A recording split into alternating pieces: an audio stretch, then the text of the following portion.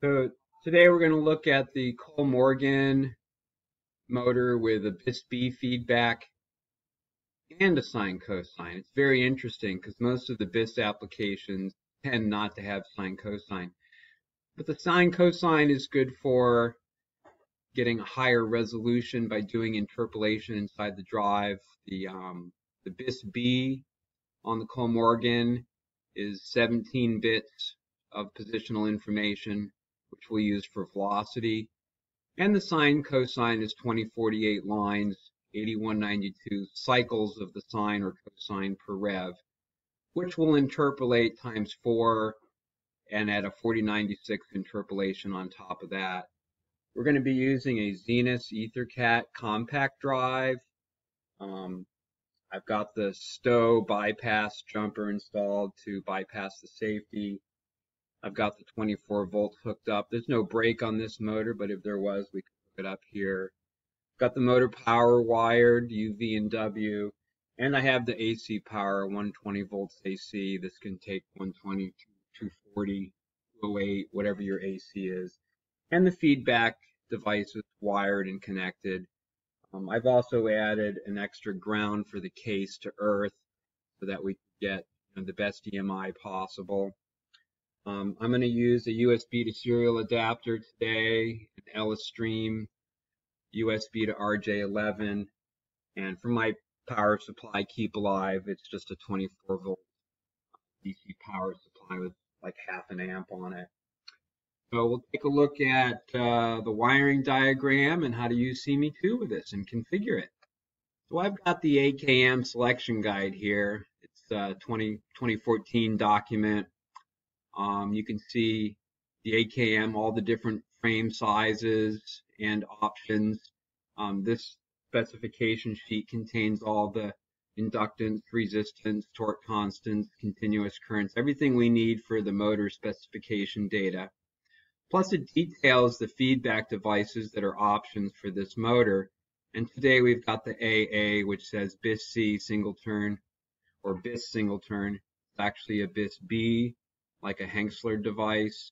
And it does come with sine cosine. That's very familiar with like an NDAT 2.1 with sine cosine, but with the 2.1 you would need the sine cosine. With the 2.2 NDAT you would not need cosine, sine and cosine. And that's the same is true for the BiSS-B. You don't need the sine and cosine. We can do the interpolation on the 17 bits. It's like 5,000 counts per rev, which is plenty for position information. But if we want to try to increase the resolution, this is what we're going to hook up as the sine cosine. And I'll show you how to do that today. So I'm looking at the Xenus compact data sheet here, and it's showing the BiSS absolute encoder and how to wire it to the feedback connector. We have clock coming out of the drive. That comes out on the X and X naught and clocks out the data over the S and S naught. I've got +5 and ground connected. The motor has a sense plus and a sense minus. I'll double those up on the +5 and ground so that I have less IR drop over the cable length. And of course, make sure you hook up the shield to earth. The drive, the Copley drive, has pin 1 for the frame, so take the shield and connect that to pin 1. And for the sine cosine connection, we'll do the same thing we did for the NDAT. The shield hooked up, and we have sine plus, sine minus, cosine plus, and cosine minus connected to the drive with respect to the signal ground and the +5. So I'm using CME2 version 7.1, the latest beta, downloaded and installed, and I've got the drive configured from the motor specification. But I did want to show something about the feedback resolution. You can see we're holding position. Normally we hold position plus or minus a count, but we've got some ridiculous interpolation here to get us the resolution. It's like 33 million counts per rev. And sometimes, what do you get when you get more counts per rev? You get more following error. You also have more counts per rev for closing loops and stuff, so that's good. But, you know, just so you can see, when we're enabled, you get plus or minus maybe 100 counts. And then when we're disabled, you know, there's still noise. I mean, this is an analog signal. It's susceptible to noise, and it's still going to have plus or minus about 100 counts of noise error based on the signal to noise ratio. And this Xenus Compact has, you know, some of the best A to D converters. It's off chip. It's got a high E knob. So this is just the effect of interpolation, but it's fine. We're getting crazy resolution, and that's working for us really good. We'll show you how to do that too. So the first thing we look at on the basic setup is how to configure this sine cosine. We're going to say we have BiSS on the motor shaft, and we're going to say the load is the sine cosine. That's the analog feedback, and we'll use that to close the position loop. So technically speaking, the current and velocity loop are based on the motor absolute encoder. This is good for commutation, and it's also a reasonable 500,000 or more count for velocity loop tuning, which is perfect. And then the high resolution will come from interpolating the sine cosine. We can also, you know, put it in the mode of operation we like, and we can emulate the encoder count output. That's from the load. That's the 33 million counts per rev, so we may want to divide that down if there's a controller that's looking at that too. But for the most part, you know, just let the Copley close the position loop and read the position over the serial port or EtherCAT port or even the CAN port on a CAN drive. So we'll take a quick look at the configuration of the Kollmorgen feedback device. It does say 24 bits in the catalog, but it's really only 19 bits with 5 alignment bits that aren't used for anything. We select BiSS-B and we come up with 5,024,288 counts per rev. It's a single turn. If it was multi-turn, it would be a 4096. Probably has the Henksler with a mechanical device and no battery. And for advanced settings, we just want to use the default. And I'm going to update at the servo loop update. This should be the default setting here at 4 megahertz. So we'll say OK to that. Now, I entered all the motor specifications from the data sheet, and I calculated initial tuning values, and I used those initially for tuning. This should allow you to be able to tune the current loop and also phase the motor. So manual phasing was done so that we get, you know, when we go forward, the counts go up, the red and black indicators line up. I had to invert the feedback device to get this alignment, but that's fine. Go forward and reverse. I used a minus 90 degree Hall offset or phase offset to get the proper commutation. So that's all done. The current loop, I did some current loop tuning and looked at the step response in the scope. But it's always a good idea to have a feel for your bandwidth. The current loop bandwidth should be about a kilohertz plus or minus a couple hundred. I've got a 900 hertz current loop bandwidth. Unless you're going to go crazy fast with lots of poles, that's sufficient for most of our control loops to be able to function properly. The peak and continuous current are calculated. This is the peak of the amps, not the RMS. So, you know, RMS times the square root of 2 gives you the continuous peak. So that's where this number came from. And the 12 just happens to be the 12 amp peak drive limit that I have here. So that's fine. On the V loop, you can see set a velocity limit. So this number should always be 10% greater than the maximum speed I want to command. There's some limiting going here. And the gain values are initially calculated, but I did some velocity loop tuning here. So we'll take a quick peek at the velocity loop tuning. So first, the current loop auto setup checkbox, hit start. You can see the current loop step response.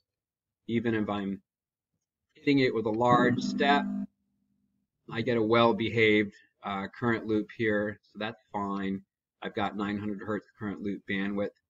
So next I'm going to apply to the velocity loop, auto setup checkbox, so I can look at the current actual, but I'm going to chop the calculated acceleration down a little bit here.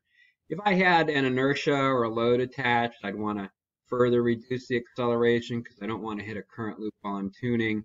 My speed for 400 RPM is slow, but my back and forth rate might be a little high, especially if you have a load attached. So we're just banging it back and forth at a nice, comfortable commanded velocity. This goes through the limiter and becomes a limited velocity. And you can see the step response. There's a little ripple in there due to the motor's cog or detent, but that's okay. But basically what I do is I set the integral to 0 and look at the steady state error, shoot for the P term first. If the P term is too high, you'll break into oscillations, especially if your velocity loop pole is a 2-pole. So I move the pole out by making it a single pole, so the roll off is a little less. So you can see the oscillations. That was at about 180 hertz, somewhere near where the phase margin shifts as the pole is located there at 200 hertz. But with a higher gain, you get a stiffer velocity loop. I'm going to relax it a little bit so I can move my pole around in case I have a mechanical resonance in the system. It's always good to reduce it. And then we can start off with a high integral term. Again, we'll look at the integral windup at the end of acceleration to see if we get much overshoot. And it's not much. That might be a little bit high, but we'll turn it down during the position loop tuning. So I'm going to put in a value for acceleration here based on my counts per rev. So I have a rather high number, 33554432. 33554432 counts per rev. Auto setup checkbox again. 335543.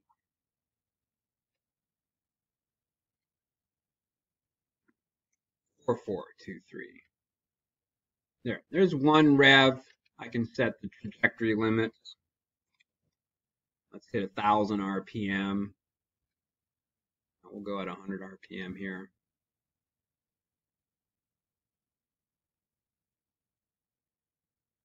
So we can see that the tuning at the following error, the integral gives us a little amount to get to the steady state. I can increase the integral gain to get the steady state to settle in a little bit quicker. If I overdo the integral gain, then I could get integral windup. So taking a look at the P loop, I can see the gain multiplier was set by the calculations to 0.02. When multiplied by 1,000 pp, that gives us a nice stiff gain. I had to reduce the feed forward term.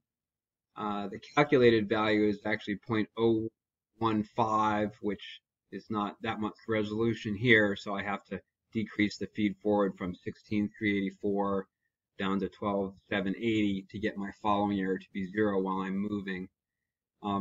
One disadvantage of using so many counts per rev are limitations in the velocity calculations. So it's a 32-bit signed integer, so we have to be respectful of that. If we want to go at high speeds, then we'll knock the resolution down on the sine cosine, or just use the BiSS-B as it is installed on the encoder, and don't bother with the sine cosine. So at the end of the day, don't forget to save your settings to flash and save a CCX file with your tuning parameters. I've got this one saved as both BiSS-B and sine cosine, and my recommendation is just to use the BiSS-B without any sine cosine. Thanks for watching.